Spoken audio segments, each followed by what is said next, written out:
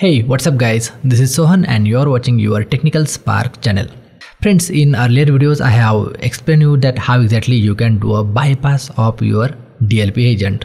But one of my community member who joined the community, he's facing some issues with the DLP and they would like to know that without uninstallation of DLP agent, how exactly they can disable their DLP agent completely so that it will be easier for them to test the issue, because as you know, uninstallation and installation it take time, right?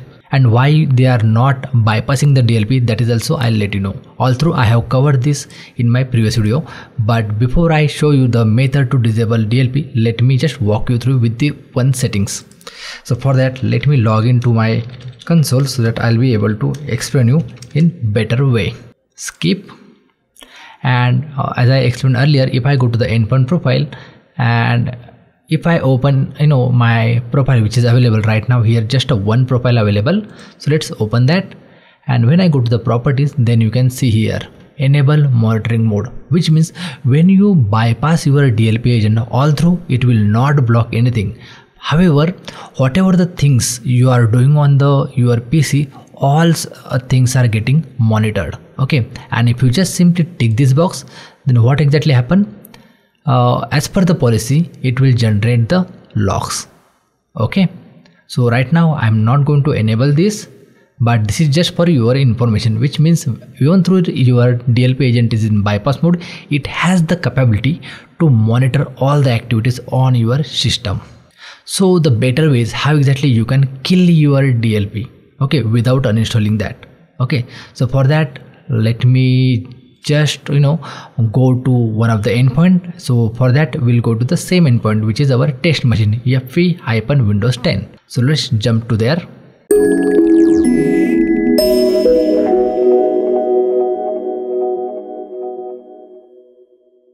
Okay, now if I go open my Forcepoint DLP agent, then you can see here, and if I want to disable that, I simply have to click here and exchange the code, okay, so that I'll be able to bypass this machine.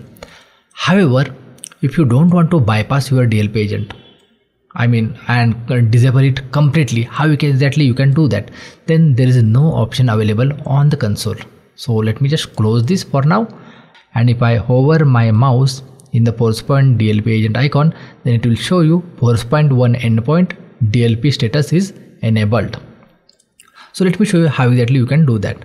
For that, very first, let's browse to this PC, then C drive, program files, WebSense, and then WebSense endpoint, and copy this path completely. Okay, now we'll again go to the CMD and run this with admin privileges.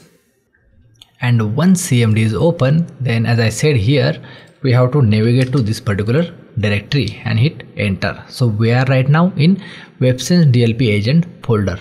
Here we need to type one command, that is wde util-stop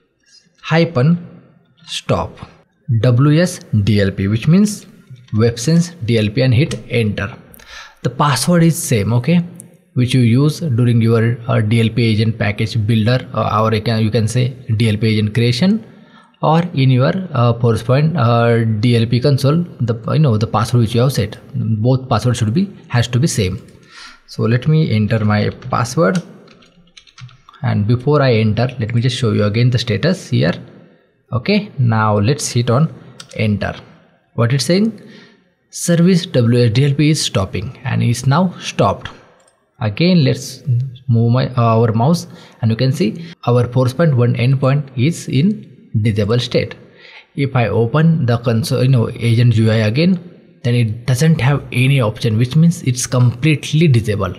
Okay, now whatever the things you would like to perform on your PC, you can perform, and this particular process doesn't require your DLP to be uninstalled, and it is enough for your troubleshooting when you suspecting that one of the issue is getting caused by your DLP agent or something else.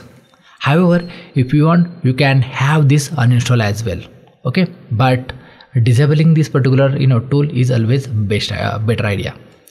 Now let me close this, and what we'll do, we'll again enable the services. For that we just have to mention wd-util space -start ws DLP, which is WebSense DLP, and then hit enter. Service is now started. Let's check out. See, is come back to normal mode, and the status is also showing enabled. And guys, for any reason, if you have combined agent, which means your DLP agent as well as proxy agent in the same package, then in this situation what you can do, you can just mention the same command and here mention all, wd-util space -stop and then all, and hit enter. You will have to enter the same credential again, and it will stop everything. Perfect. This will kill your DLP agent completely, guys. Okay, you can see it. This is also gone from your task manager. Correct. Now let me start again. All, and hit enter. DLP agent is now started. See, it's come back. See, as it is. So hopefully guys, in this particular video you got something to learn, right? Although this is something advanced troubleshooting technique, okay, but since my members are facing issues, so it's my duty to get those things answered, because I am always there to help you irrespective of whatever the situation is, and increase your knowledge base. And I'm really hoping that with this particular skill you will be able to address your issues smoothly. If yes, then please click on the like button and don't forget to share and subscribe. Share this video with your friends, colleagues who is working on the Forcepoint DLP, because it may help them also if they didn't know about this command. And that's it in this video. This is Sohan signing out. I'll catch you in the next amazing video. Till then, bye bye.